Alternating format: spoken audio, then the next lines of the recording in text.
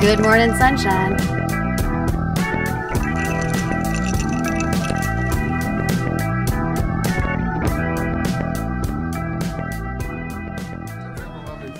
Once when I was, I guess, kind of fairly new parent, my mother-in-law offered to keep the kids so that I could just have a day to myself. So she lived in Gadsden. And so I'm like immediately delighted to take her up on this. So, I mean, crack of dawn, I've got the kids still asleep. I cart them out to the car, get them all strapped in and everything, and I head up to Gadsden. As soon as I get off the highway and I'm ready to kind of go into her neighborhood, I start to think, they're starting to wake up just a little bit, kind of stirring a little bit, and I'm thinking, I don't know if she's got any kind of breakfast food or anything like that. I should probably stop and get them some sort of little to-go breakfast. Well, I see this place called the Dari King, like D-A-R-I King. I've seen that before. Right. So that's how it's spelled too. It's like pronounced dairy. Right. But it's the way it's spelled. It's like dash is D-A-R-I King. Dari King. Yeah. So I pull in there. I was like, okay, and they had like breakfast signs up and everything.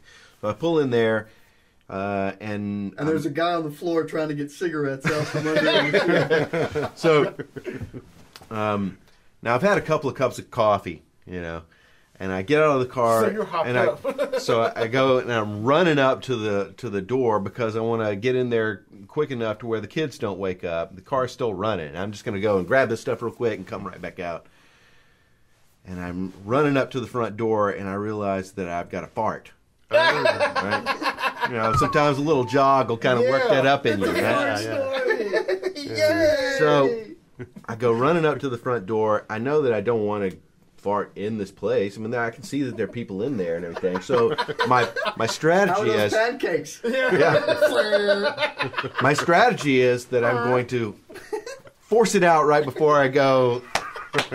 Right? So I come up there, I turn the little corner, go and to open the door, and man, it's like a machine gun. And it's like, right? And as I do that, I realize that from the other side of the building, this woman has kind of come up behind me. I've done this right in her face. Right. I mean, she was bent over tiny. No, it wasn't bent over tiny. Oh, look, a penny. But I mean, I visibly forced it out. There was nobody around, And I'm just like, pushing it, right, with this woman standing angry, vengeful foot behind me, right. And I just. This is the best. I just kind of, as I'm opening the door, I kind of like turn and I see her and we kind of make eye contact and I just go, sorry. I just said, just one word, sorry. Well, how did she respond? Sorry. What did she do? She had this kind of look on her face. She was just like this frozen heart. And of course then, I'm having to order this.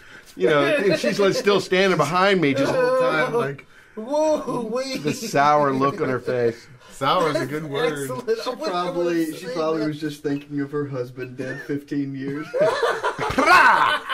Old Ed, he used to fart a lot. There was a hole in the couch. Oh, man. Oh, dear.